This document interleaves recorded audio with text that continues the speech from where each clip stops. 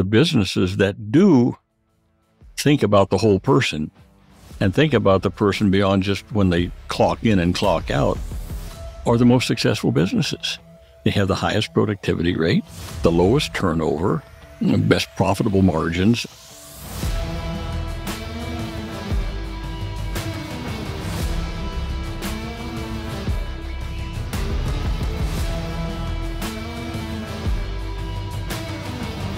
Welcome, everybody, to Navigate's People First podcast. Thank you all for joining us. Please continue to subscribe and like our podcast if we're bringing you value.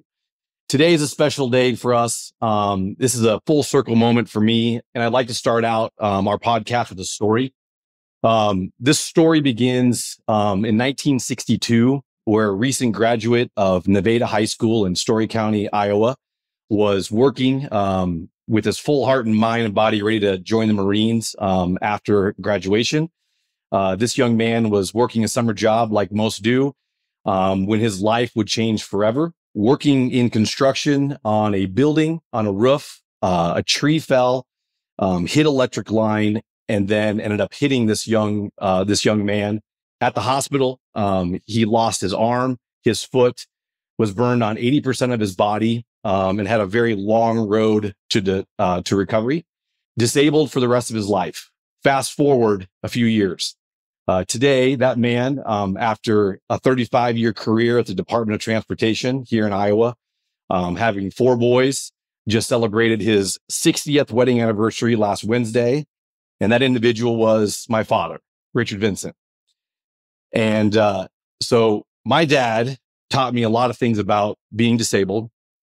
My dad taught me a lot of things about the grind of getting things done. And when I talk about a full circle, Senator Harkin is joining us today for our podcast. And the Vincent family is a big fan of yours. Senator Harkin's work within the ADA, within kids and food nutrition. I still remember the day that I'm sitting with my dad watching television, making me sit and watch this. And it was April, May of 1990. And there were about 10 to 15 people in wheelchairs right in front of the stairs at the Capitol building. Those folks were trying to get into the Capitol. They couldn't. And they couldn't because there weren't ramps, there weren't elevators, there weren't that built environment on the commercial side of things for the entry for them to get into our Capitol. So they got out of their wheelchairs and started to climb up the stairs. The news would call it the next night, the Capitol crawl. Our legislation of the ADA was written and put forth because of Mr. Harkin, which in my mind was one of the most important civil rights laws in the United States history. I'm very proud that he is from Iowa and he was our senator. And I'm excited to introduce Senator Tom Harkin to join us today. And Matt Reed, who's the executive director of the Harkin Institute, where they're continually doing some wonderful work. But this is a man who sponsored the lead landmark ADA legislation. Also within employment, transportation, public accommodations, communications, all those things, when we think about the legislation that happened there and how they extended into folks like us looking at ways where we can build a more inclusive world, inclusive employees, inclusive communities. Gentlemen, welcome to the show. And I'm excited to have you guys here. So thank you for being with us today. Thank you. Well, Troy, thank you. You didn't know that story.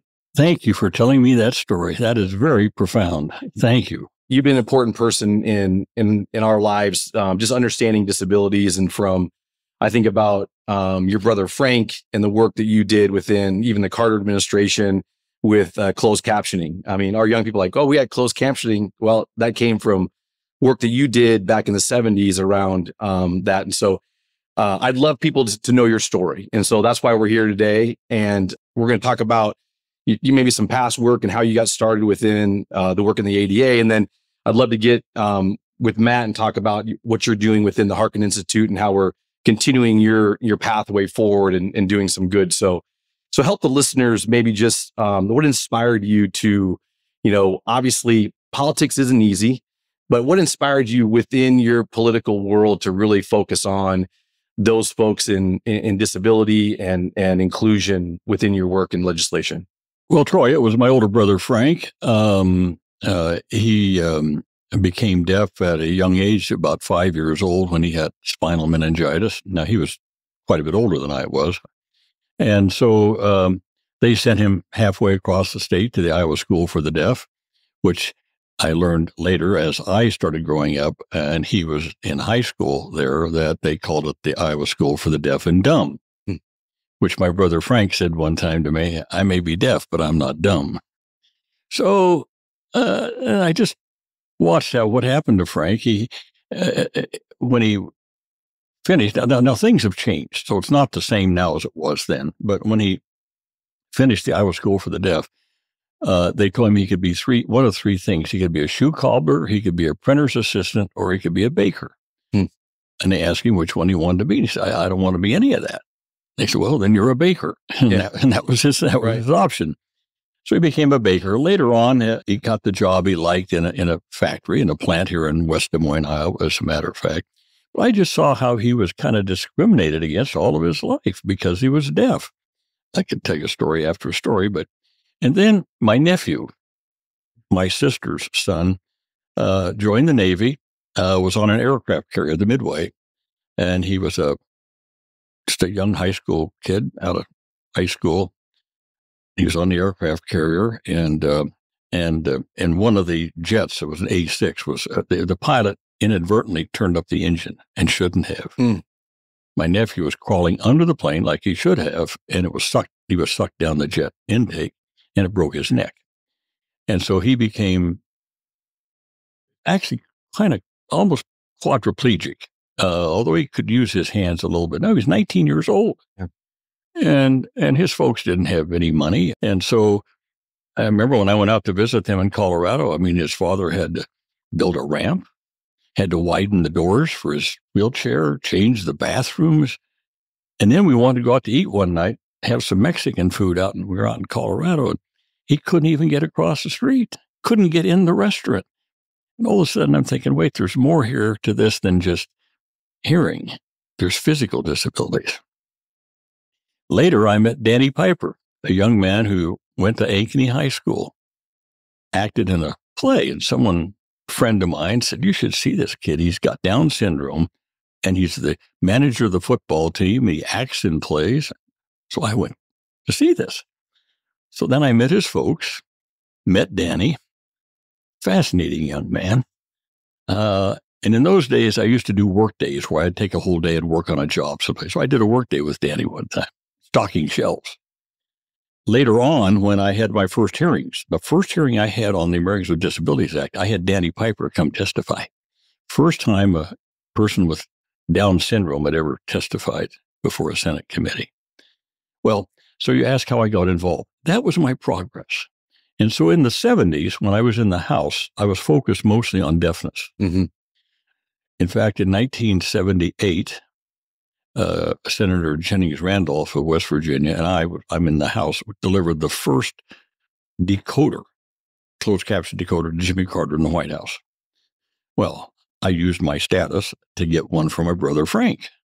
So I got one for Frank, and it was just like amazing. Now he could understand what things were happening on television. I'll never forget when we plugged it in, and the first show we watched was called was the Ed Sullivan Show, Sunday nights. Yeah, because that was a big deal then. That was a big deal. Yeah. The only ones you could get that were closed caption channels were programs that were pre-recorded. Sure.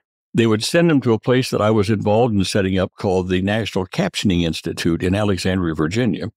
And so they would caption it and then show it on TV later.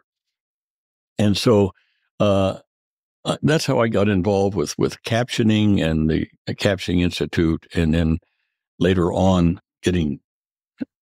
passing the TV Decoder and Circuitry Act, which I'll bet you never heard of. I haven't heard of that one. A lot of people think of me only as the ADA. Right. I was the chief sponsor of. But before I passed the ADA, I passed another bill that I really did write. Now, the ADA, I can't say I'm the author. There's a lot of people were involved in this. I was the lead sponsor. I did take it through and got it through. That's true. And I did have things that we did, but But the TV Decoder and Circuitry Act, that was yours. That was mine. And what it did, it mandated that every television set sold in America, that had a size 13-inch screen or bigger, had to have a decoding chip in the set to decode closed captions. And there we are today. Look where we are today. Yeah. Amazing. Well, my wife thanks you for that because I turned the TV up way too loud and now it's on mute and I close caption when I'm watching a football game. So you're helping marriages throughout the world as well. So and sports bars too. Exactly. Sports bars too. Yeah. I know folks think of you as the American Disabilities Act, which is definitely, out there. But other things, I think that one of the things I think about you is the prevention side. When I think about your work in preventive health and the National Institute of Health and that work, you really steered prevention to the top of the conversation. Right. In our daily work every single day at Navigate, we're trying to think about how we can get folks to think about prevention and thinking about getting to their doctor and thinking about their healthy journey. And so, when you thought about prevention, how did that evolve? And then where did you see that prevention adding into on the overall health side of things? Well, I don't know that I can pinpoint exactly, but as the 80s evolved and I went from the House to the Senate and then got on the Senate Health Committee, I began to have different friends of mine who had a different approach to medicine. One of those was a former congressman from Iowa by the name of Berkeley Bedell. He and I came to Congress together. He represented Northwest Iowa. I represented Southwest Iowa. And he'd come down with the kind of cancer and he took some different kinds of procedures to it. And he became more involved in prevention and got me interested in it. And then I began to broaden my circle of people that I met and talked to in the medical community. And I remember once, and I don't know who this was, Troy, someone said something that has stuck with me ever since. In America, we don't have a healthcare system. We have a sick care system. If you're sick, you get care. But what is there out there to keep you healthy? Nothing. And yet we know that prevention and wellness not only saves lives, make people well, it saves a lot of money, but we put everything into patching, fixing, mending, a pill, a cure, something. Now, again, we've made great progress. I'm not denying that we haven't done magnificent things in curative medicine. But when it comes to keeping you healthy, we're one of the worst countries in the world. And so that's what I started. I wanted to start getting people to think about prevention and incorporating it. And so in 1989, I was in charge of I had the appropriations subcommittee that funded the Center for Disease Control. And so I just wrote in Center for Disease Control and Prevention. And so I just added the word. You can do that. Well, I could. Yes, I did. But there's a little funny story here to this. So I did that. But the CDC people, they didn't like that. They wanted to keep it CDC, the logo CDC. And one of the things was they raised the point that if you look in English, if CDCP, they didn't like that. They just, that didn't, so we struck a compromise. They can keep the logo, but the official name is the Center for Disease Control and Prevention. Well, then after that, I began to do more funding through my subcommittee and focusing on prevention and wellness, and to get the CDC focused on that and on public health, putting more money into the broad public health regime in America. So that's sort of how that started. When we think about progress, we're getting there, right? Matt, you're in charge of this wonderful institution that Senator Harkin has at Drake University. You recently had Surgeon General Murthy there, and one of the quotes that it just stuck with me while we were visiting. He said, "Troy, a healthy workforce is a foundation of thriving organizations and healthier communities."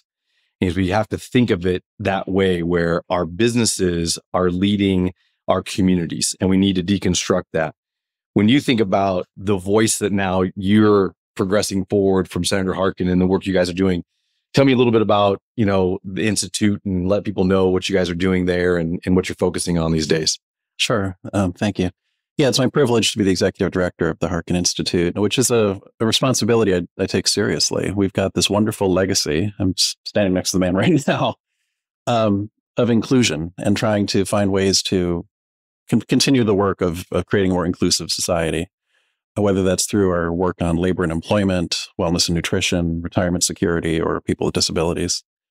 In terms of the Surgeon General's visit and what he was talking about, I had never met the Surgeon General before he came. He's a very calming speaker. He is a very calming speaker. Yeah, as he spoke, you could see people tearing up.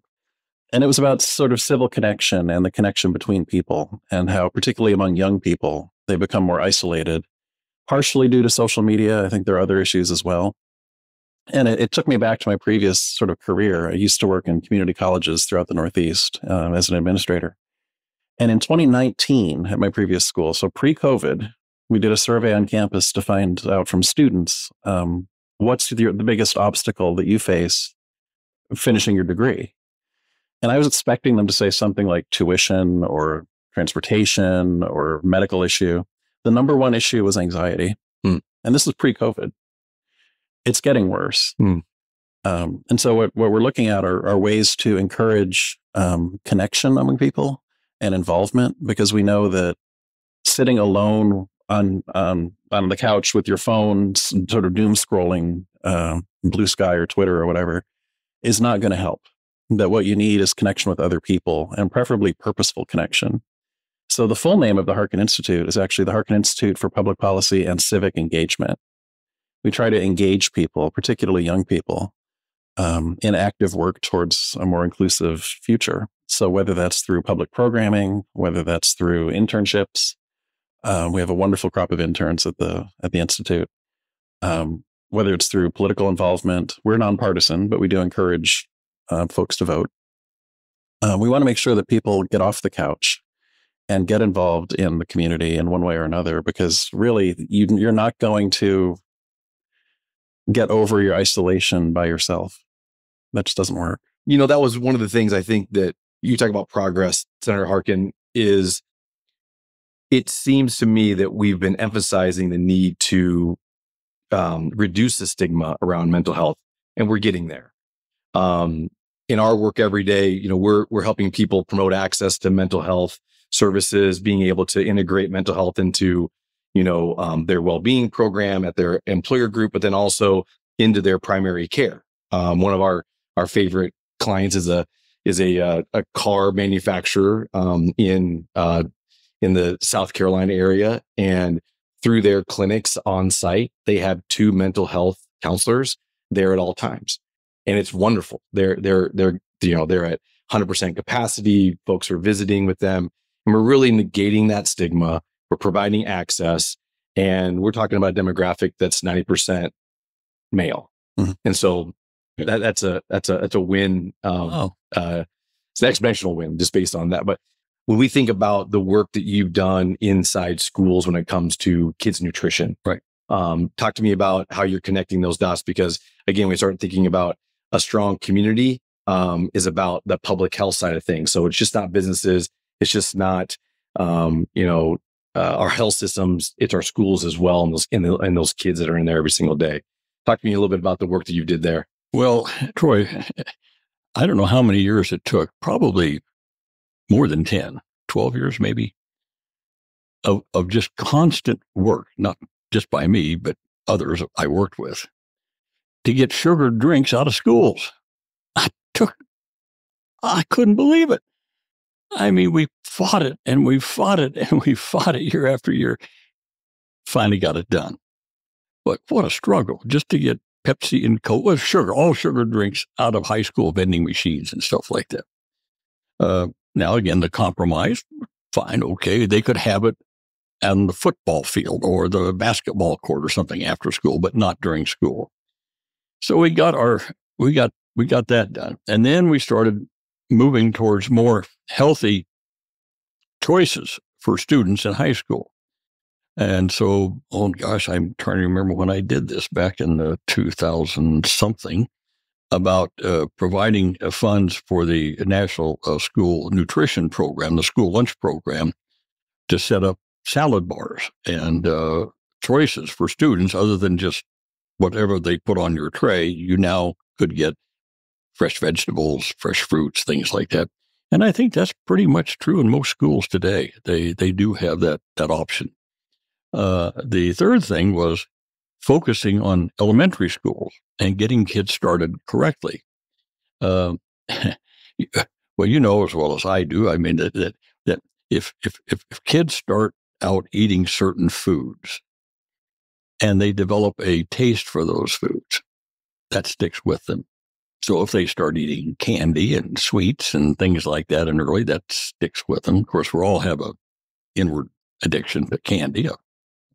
I say we don't, but the idea was to start getting kids in elementary school fresh fruits and vegetables. Well, how are we going to do that? Well, so I started in 2002 in the Farm Bill when I was chair.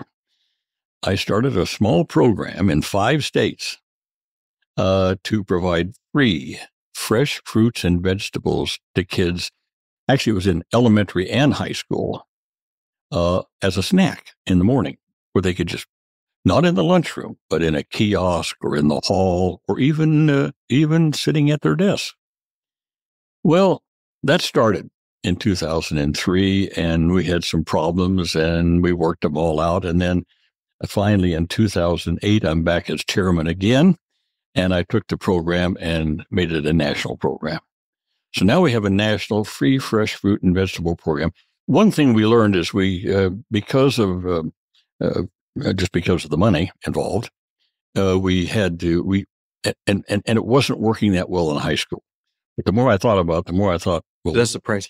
we got to focus on elementary. Yeah. So we cut out the high school. So now it's just elementary school. So elementary schools all over America today get free fresh fruits and vegetables for kids that they can eat at their desk, that they can have in a kiosk in the hallway, wherever. Sometimes I've even seen buses that the bus drivers will have snacks for the kids like that when they pick them up in the morning, take them to school, take them home in the afternoon.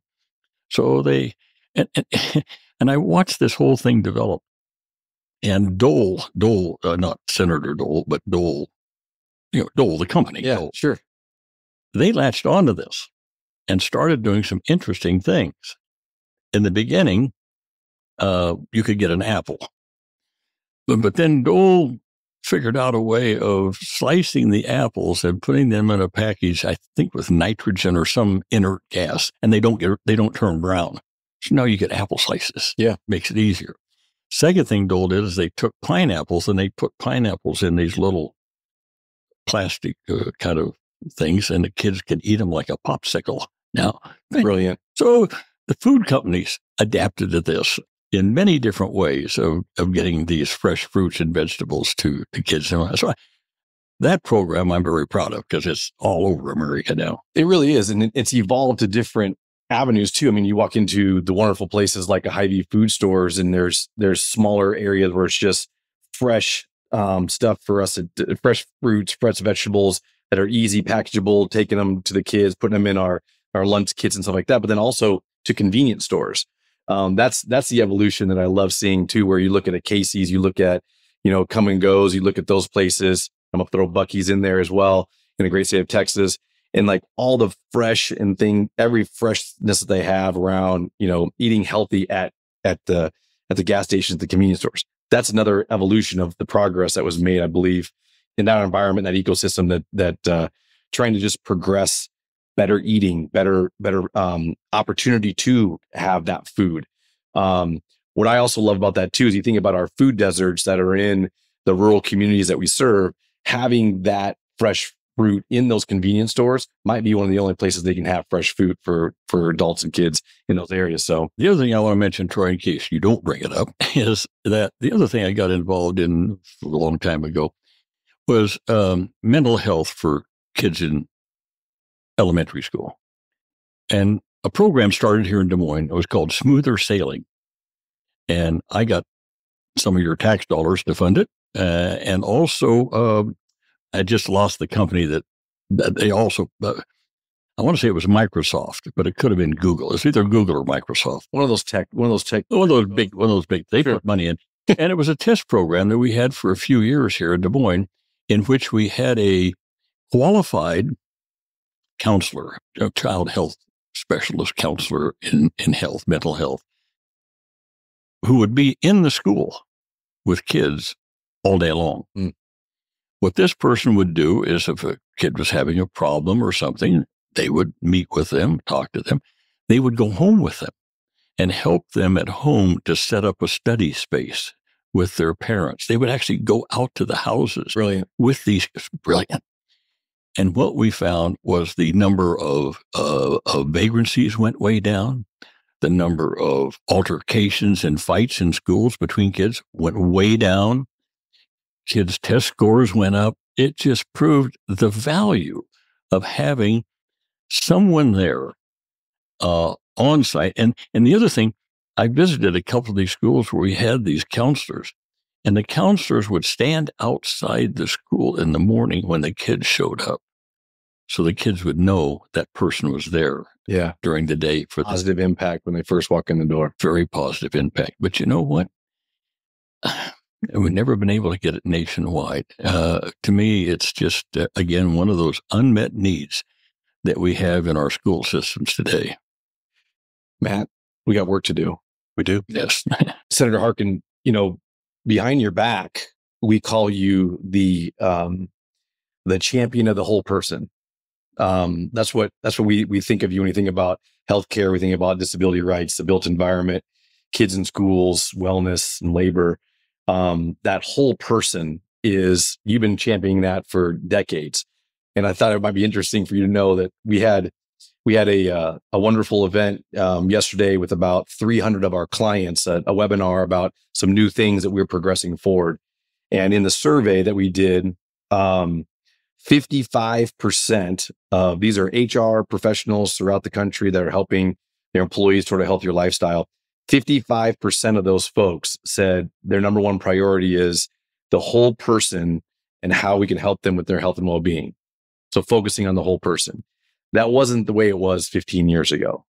And so that progress, again, we've got work to do. But when we think about that whole person and championing that, you've unleashed some thought process around, connecting the dots of that whole person and into the community and to someone's purpose.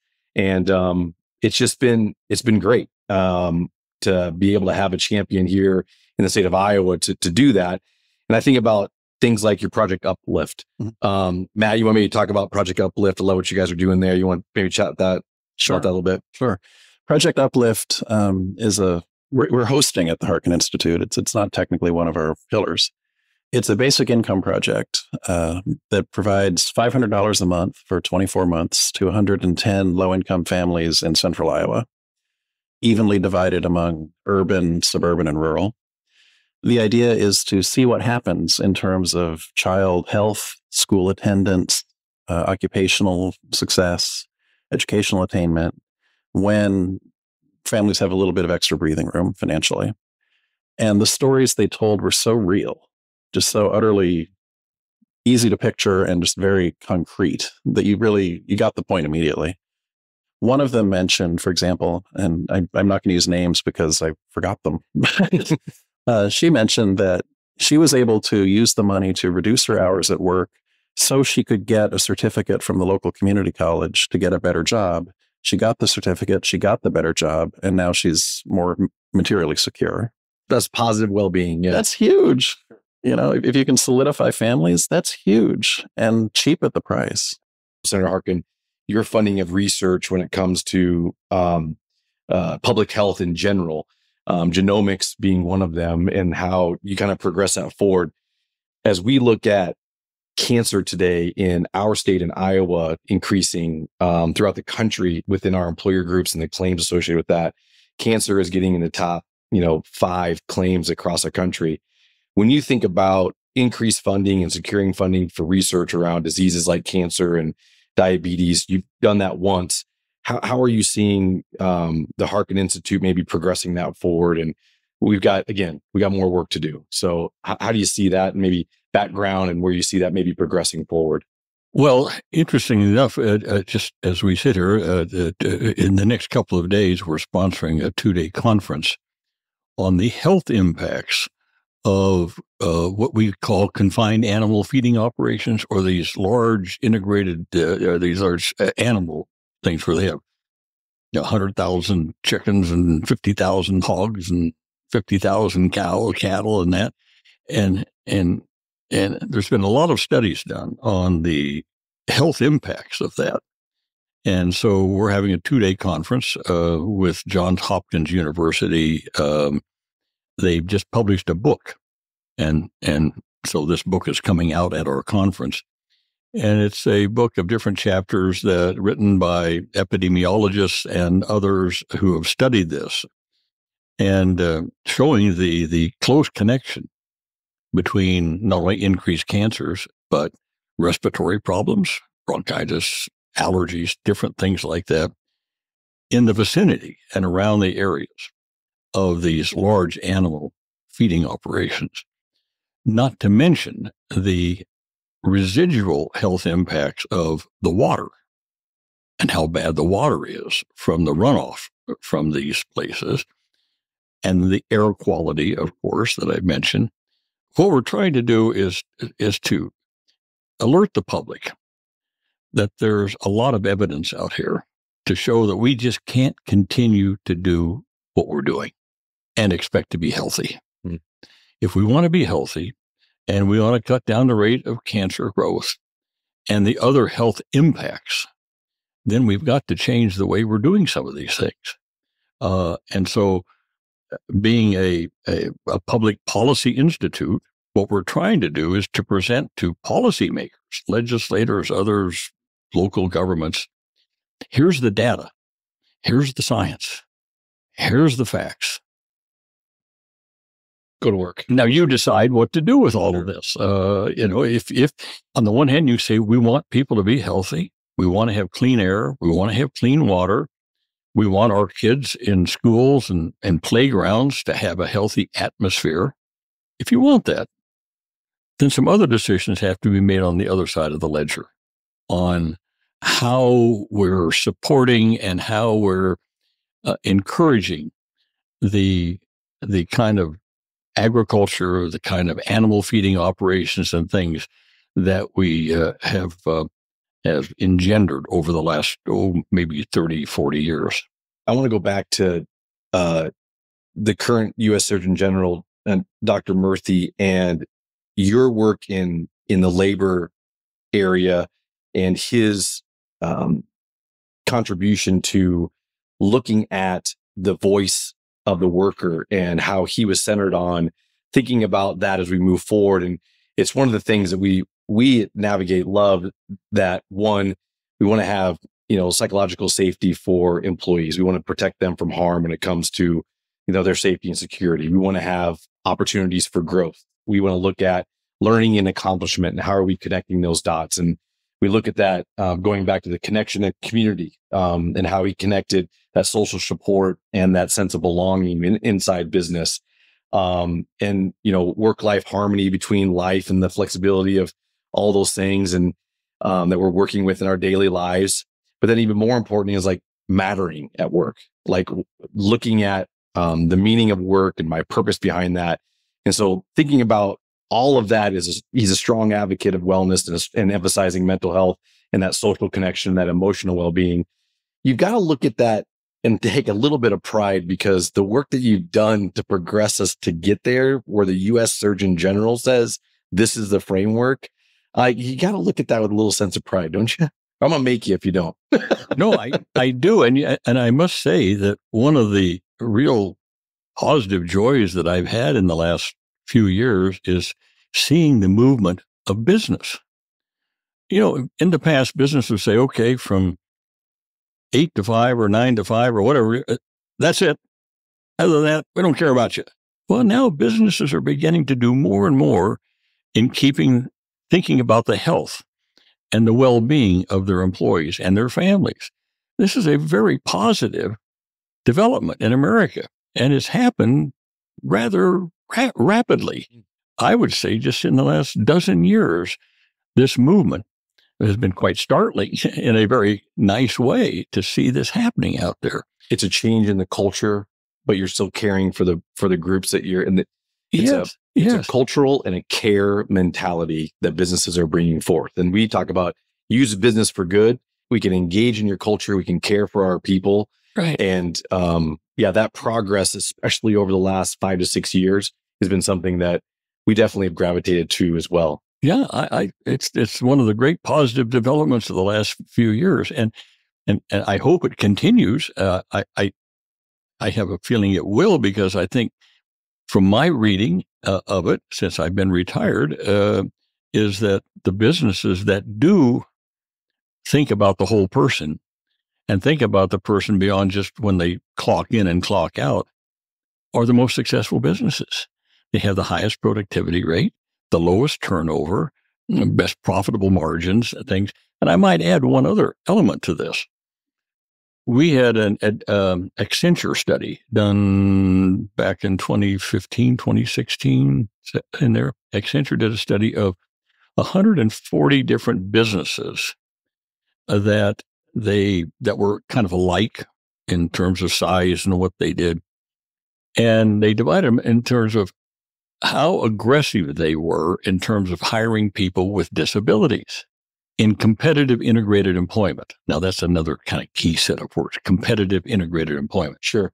What they found over a period of several years, that the companies that had a more aggressive approach to searching out, hiring people with disabilities, training people with disabilities, and putting them in competitive integrated employment, had higher profit margins, more income, less turnover. They beat all the other companies. So again, we have developed at the Institute in our disability division, a sort of a project or program called the Value Added Benefit of Hiring People with Disabilities. It's not out of the goodness of your heart or something like that. It's not that. It's, hey, you want your business to be better? People with disabilities, if they're trained properly, will focus better. They're more loyal. They make fewer mistakes, and your productivity will go up. So more and more, we're seeing businesses now thinking about, wait, there's a whole group of potential employees out there that we've missed. Absolutely. I think about my father, who walks into an interview at the Department of Transportation with, a disability, with having one arm. And he wants to work at the Department of Transportation in the graphics department. Imagine that interview back in 1978, whenever that was. That was a little different than today. But, I don't know if my dad missed a day of work. I don't know if he did. And just like that learning and that accomplishment and that social support and that sense of belonging that was created for my father back at the Department of Transportation back then was amazing. And now you think about fast forwarding that today, absolutely. The more that we can provide opportunities for folks, the better. I think about the whole person quite a bit. At Navigate, we took a look at and listened to our employees. And one of the things that we learned was they just needed a little bit of time for their own self-care. And so this is going on 5 years now, where 3 hours a week, you have 3 hours a week at Navigate for your own self-care time. We don't care what you do. We just put it on your calendar and let us know that you're using your self-care time. And we're not, your 40-hour work week. I've got my fingers in the air, but you're not getting deducted. It's like you have 3 hours. And so that might be, taking my daughter to school. That might be, taking off Friday afternoon. That might be extending my lunch or doing something like that. But we have found, and we have been extremely blessed to be able to grow, that we have over the last 5 years exponentially. We have the most productive folks. We have the 97% retention. We're a great place to work.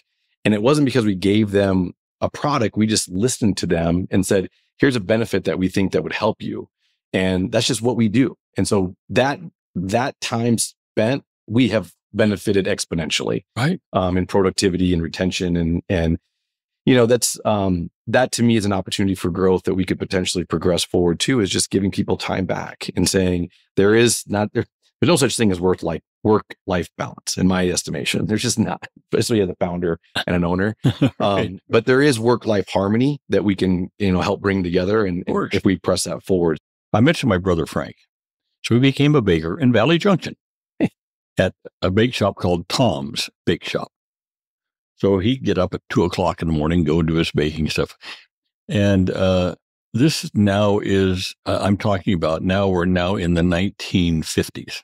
A man kept coming into the store in the morning to buy some rolls and stuff like that. And he started talking to my brother, but my brother said, I'm deaf, and so write it down. And so they began that kind of a communication.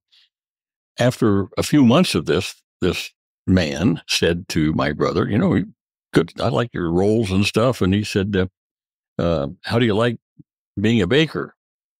And my brother said, I hate it. And so this guy says, well, what would you want to do? He said, I like to work with machines. I'm good at tool machines, and that's what I like to do. The guy said, well, that's my business. I own a business that does that. And he said, now, I didn't know about this until later. 10 years later, I found this out. This man said, well, why don't you come work for me? Well, Frank took off his baker's cap and took off his apron and wanted to walk out the door with him. Well, the guy hired him.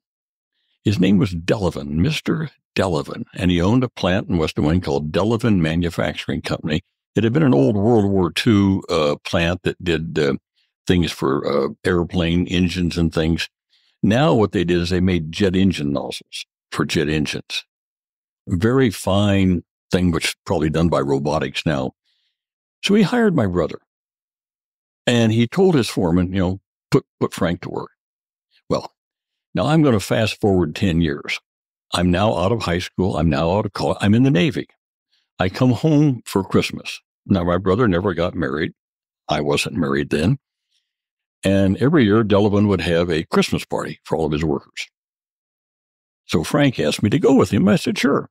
So I went with him, and big layout for a Christmas party, dinner, fantastic what Delavan did for the workers and their families. And then at the end of this, Mr. Delavan took the stage. Now, mind you, I've never met this guy. And he's up on the platform thanking everybody for a great year and have a Merry Christmas. And that. Oh, and he said, and I want Frank Harkin to come up here. I'm sitting next to Frank.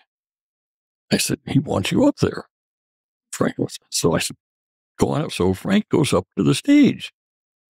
And Delavan tells this story. He said, I hired Frank Harkin 10 years ago. He's been here 10 years now at Delavan. And in 10 years, he hasn't missed one day of work and hasn't been late once. And all of his productivity has been better than just about anybody's. He never makes mistakes, puts parts out. And so he gave him a nice gold watch. It's fantastic. Fantastic. So I went up to meet Delavan. That's some brother pride there. Like you got to be able to have a little brother pride right there. So I went up to meet Mr. Delavan. Told him I was Frank's brother. And so he told me this story about him meeting him 10 years before and hiring him. He said, so I took him down to my plant and I told my foreman, put him to work, doing something, find out what he can do. He said, I hired your brother just out of the goodness of my heart. He's a nice guy. I really like him. He said, a few months later, I came and I said, what you got Harkin doing? And the foreman said, well, I put him on this very intricate machine. I did a couple of things and he proved he could do it. And this was a machine that you had to wear like magnifying goggles and stuff because they drilled little holes in jet engine nozzles for Pratt & Whitney and General Electric. And he said, the guy's fantastic. And the foreman said, the guy's fantastic. He never makes mistakes, puts more parts out for, shows up always on time, cleans up his workplace when he leaves. He said, the guy's great.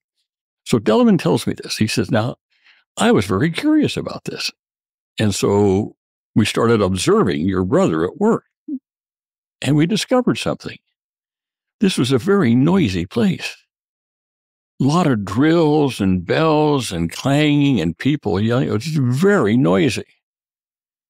your brother never heard a word. He just stood there at his workspace and did his job. Mm. Mr. Delavance told me, he said, you know what? A couple, 3 years later, I figured it out. So I went out and hired more deaf people. They were better for my bottom line. Now, I tell you that story because, and then years later, working on the Americans with Disabilities Act, Title I, I made sure that Title I of that bill was employment. Mm. The other Title I is employment, because I figured that was the most important, to make sure that people with disabilities had employment so they could live independently, so they could have full participation and equal opportunity. And so I often thought about that with my brother Frank, that how many more people out there with disabilities that can do great things, but they're never given the opportunity. Just give the opportunity. Just give them the opportunity. Yeah. So we do a closing segment called Best Day Ever. I happen to wear vests like my dad wears a vest almost every day. And so we call it Best Day Ever. And this is just share something good that's happened in your life or something that you're proud of recently. And your wife wrote an amazing book that's out there right now. That could be it. Or what's a good, Senator Harkin, that maybe that you'd like to share with everybody? First of all, I always remember this refrain that, whenever I'm feeling down, I take a look out the window. I look out the window and take a look around. I don't know why that's always stuck with me. It comes from some kid's show or something. Anyway, the idea being, if you're feeling that, just look around nature. Take a look. Even if it's raining and stormy, there's fantastic things happening out there. So I always thought, whenever I'm down, just stick your head out the window, take a look around. Don't just look at yourself. Now, best things that's happened to me, you mentioned my wife's book. She just came out with it. It's wonderful. All her life, she's been writing short stories about people and places and things, not fiction. And so she put them all together thinking she was just going to do this for our kids and grandkids. And someone said, well, I think maybe other people might like to read these.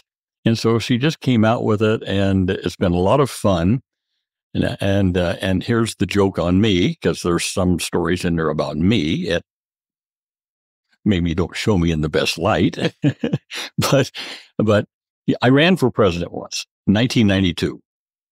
It was a very short campaign. I obviously didn't make it.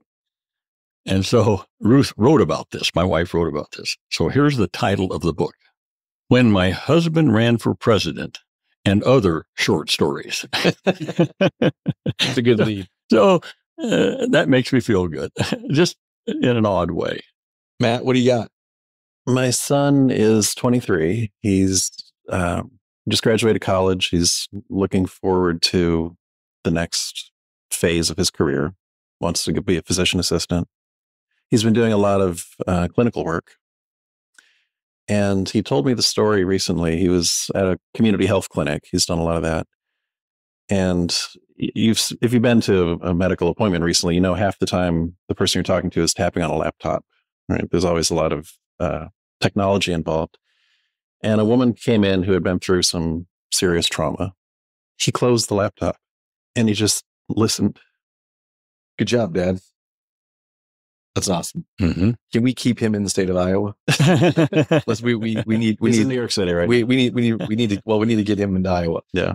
Well, thank you for sharing that, both of you. My good is the fact that sincerely I get to sit across the table with you, Senator Harkin, and say thank you.